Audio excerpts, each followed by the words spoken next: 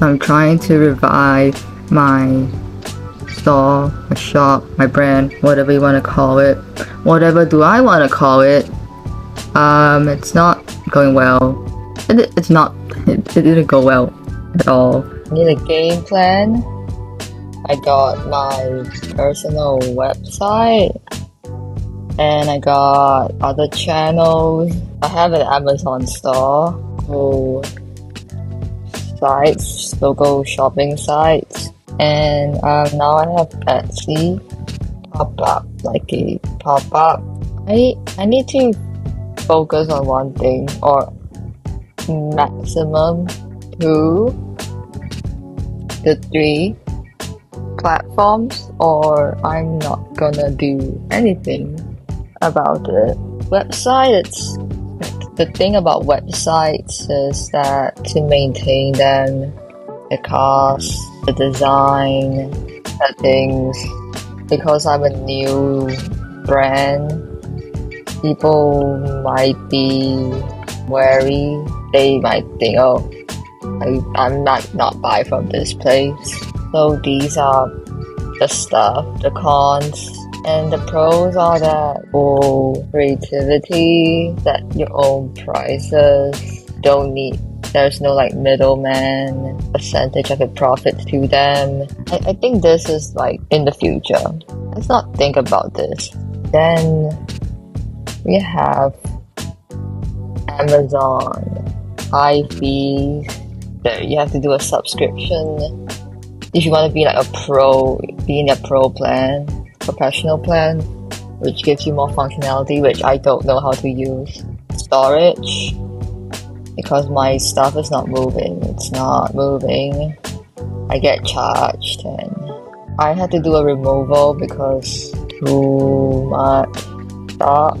That costs a lot for me, profit right now. So this is the big issue here. That's the cons. The pros are it's Amazon. Lots of people shop at Amazon. A lot of visibility. Prime shipping. You don't have to worry about like delivery.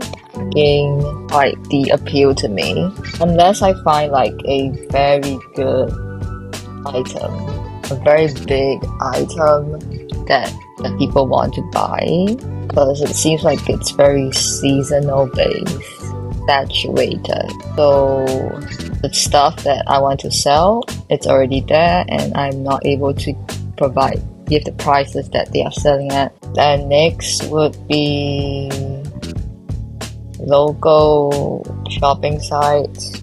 Might be a possibility, might be something that I should invest my time in. The shipping is not a concern. It's affordable to me and the buyer. I don't have to research and find a service because it's local.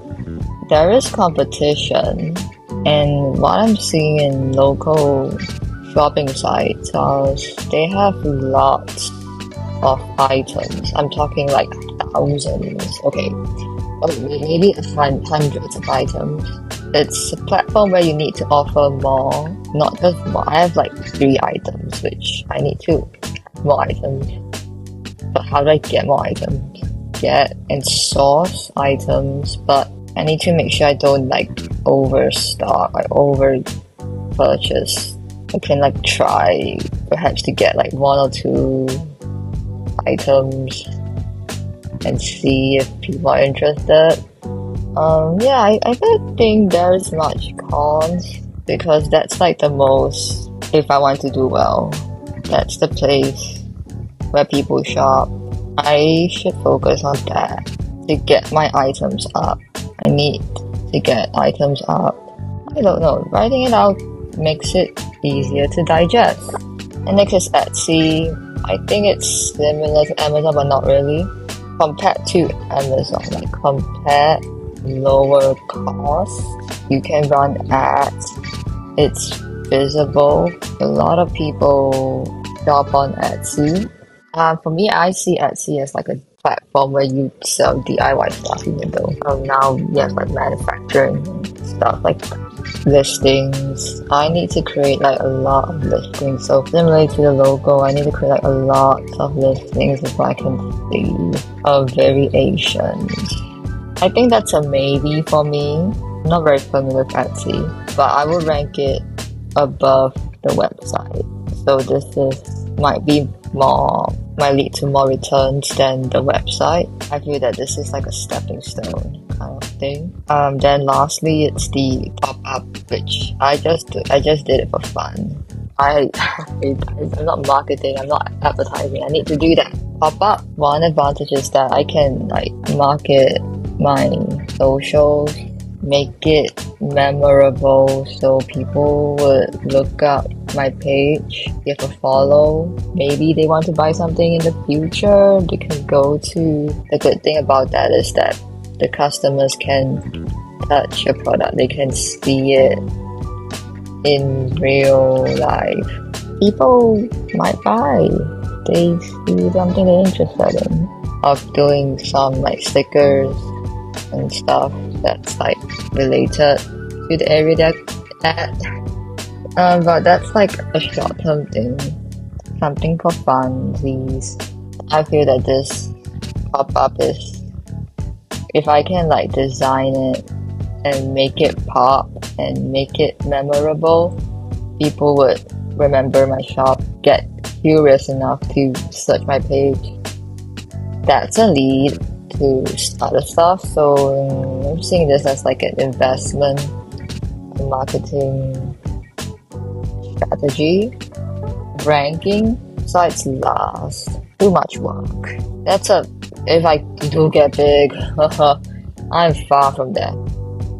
I might go there, but for now I might just go down to a free hosting site, post it on like GitHub or some free hosting, and link that page to my place they can buy. Number 4, I want to say it's a tie between Amazon and Etsy. Like this could be interchangeable. I have no sales at Etsy right now, but I do have some sales in Amazon. And number 2, I guess, would be the pop-up, like the designs. And first place would be a local shopping site. So my action items it's to get better social media, be more consistent. I think I'm just gonna post, even though it's like I'm just gonna post and compare things, because if I overthink, nothing gets done. Finding products, and I guess I can get like products that people are already selling. I don't know. I need to find a niche, but it must be something that I have some interest in. Otherwise, I don't know how to market it, and I want to sell things or showcase things that I like. Different products is a lot. Let's go with like 20. Let's shortlist 20 products and work from there. I want to say packaging and delivery packing materials, but I don't know. I'm not even there. But it is something I need to get, because if people do buy, they send in an order and I don't have the materials to pack. That's not a good experience. So, conclusion of the day is consistency. Post something, can be nothing, just words. It's better than no post. I just want to get something out there. Finding products and writing it down, and get some packing materials. And let's see how we do the next time we meet.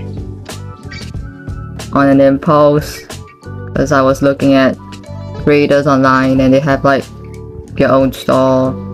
I thought, hey, I could do that.